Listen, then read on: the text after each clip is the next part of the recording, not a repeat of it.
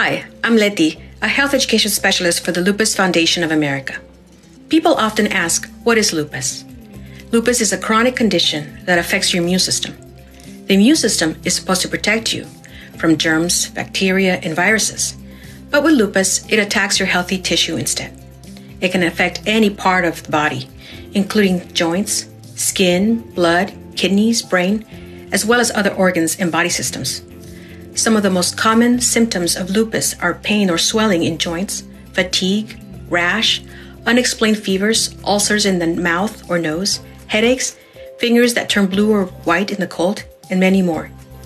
If you've been feeling that something is not right and you have one or more of these symptoms, don't ignore them. See your healthcare provider instead.